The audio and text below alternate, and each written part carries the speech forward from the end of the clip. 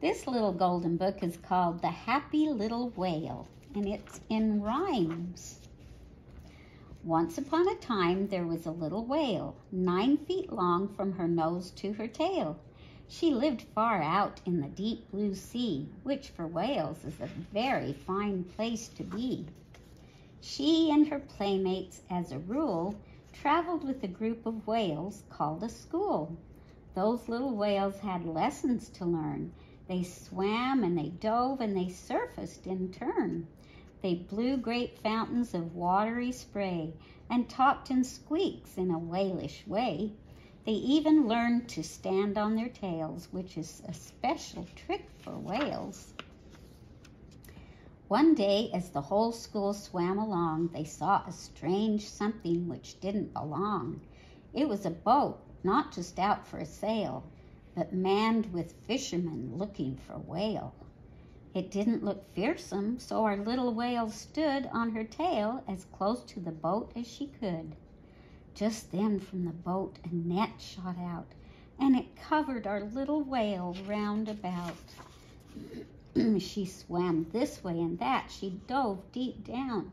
She jumped toward the sky and rolled all around.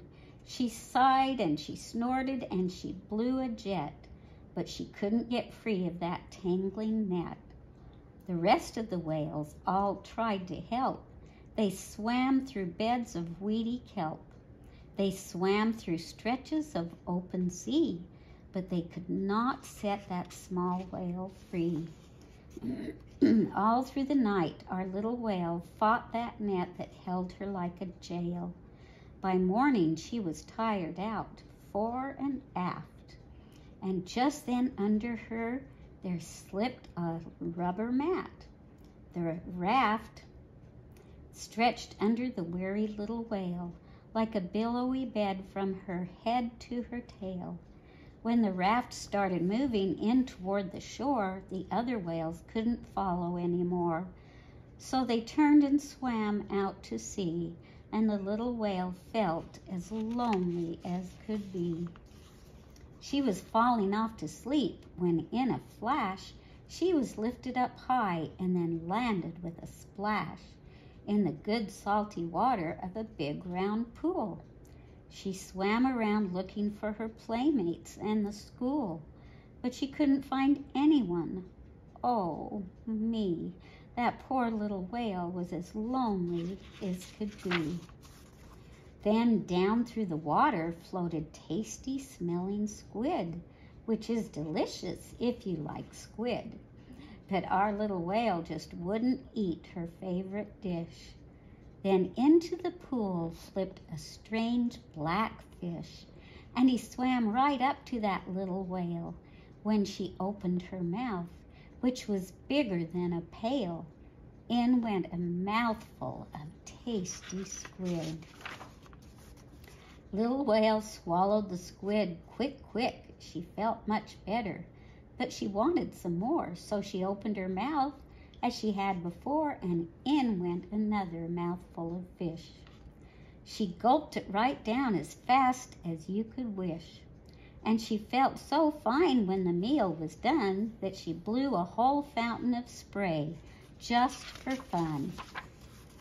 Well, that strange black fish kept bringing her squid, and he taught that little whale tricks. Yes, he did.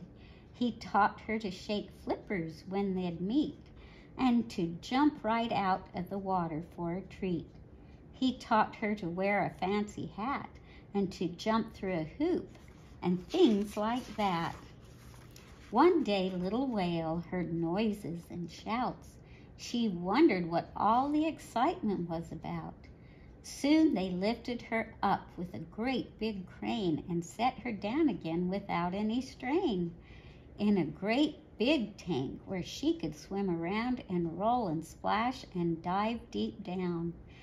And what should appear there before her eyes but a little whale playmate just her size.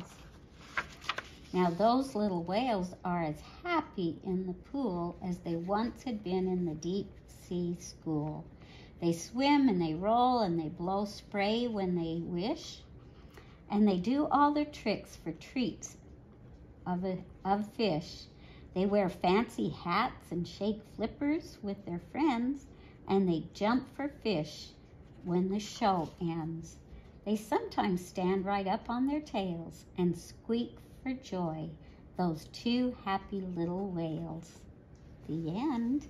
I'm glad that those whales are happy, but just recently, us and our grandkids and great-grandkids all went to the Oregon coast, and we got to go to a lighthouse and look down, clear down in the ocean, where we could see a mother whale with its baby. We also saw a whole school of whales that were spouting their sprays and moving along and showing their tails out in front of our beach house. And even though I love to go and see whales in zoos and things like and aquariums, I'm still glad when I can see them in the wild with their family. Thank you for listening.